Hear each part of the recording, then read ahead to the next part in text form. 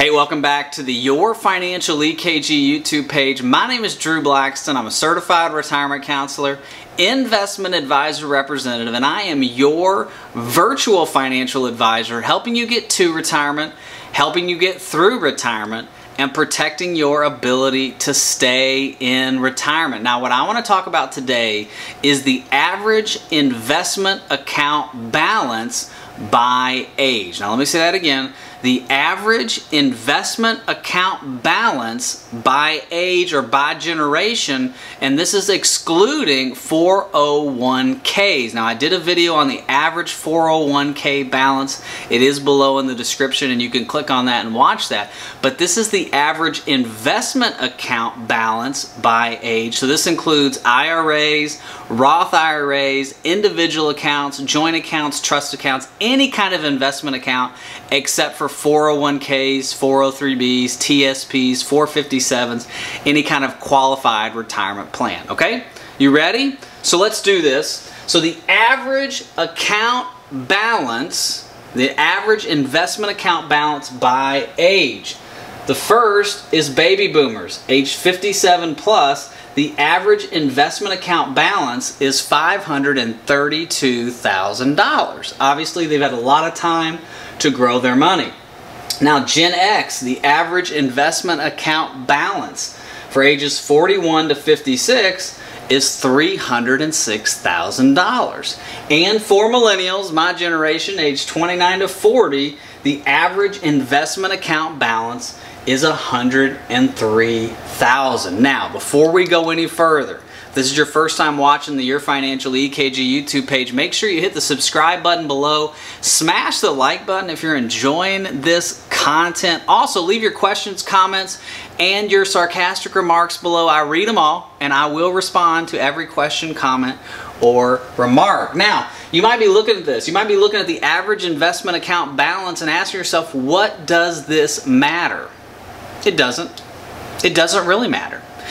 This is just kind of giving you an idea of where everybody else is at. And what you can do is you can compare where you're at to where others are at in your age range. Now, what I don't want you to do is to let that negatively affect your thinking about saving for retirement or investing or trying to grow your wealth. What I want this to do is to motivate you to grow your assets, to grow your retirement accounts, to grow your investment accounts. Let me show you why I say that. I'm going to erase this if that's okay with you. So let's say that you are 30 years old, okay? 30 is a good age. So let's say you're age 30 and you have $0 invested. So let's say you're age 30 and you have $0 invested. And you want to grow your accounts over the next 35 years because that'll get you to 65. And you want to know how much you have to save or invest each month to get to $1 million. Now, why $1 million? $1 million is just a good round number. Now, if you're age 30 today, you're going to need a lot more than $1 million when you retire in 35 years. But let me just show you the beauty of compound interest so that when you look at the average investment account balance, you can look at it and say, I can be there. Or if you have the same amount of money as that average, you can go, I'm going to be more than this. I'm going to get higher than this. So let's look at this real quick. I'm just going to pull out my HB2B Plus calculator and let's go age 30. So we're going to go 35 years. Let's say that over the next 35 years, the market grows at 7%.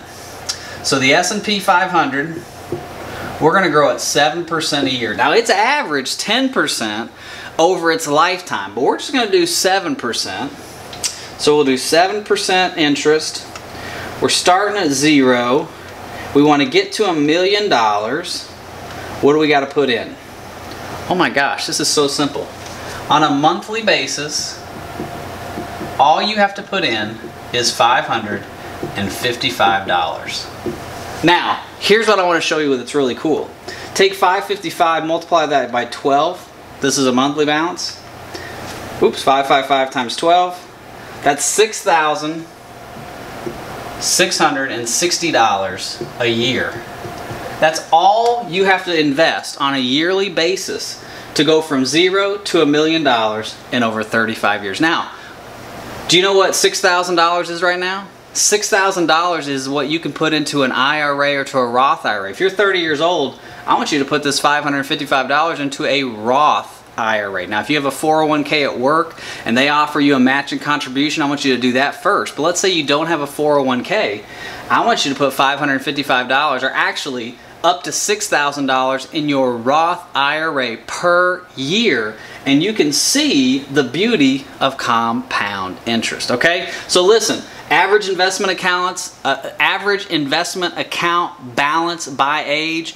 Let it motivate you. Let it push you forward. Do not let it negatively affect your thinking. Let it go in one ear and out the other, and motivate you for growing your retirement and investment accounts. I hope this has been beneficial for you. Have a great day. Bye-bye.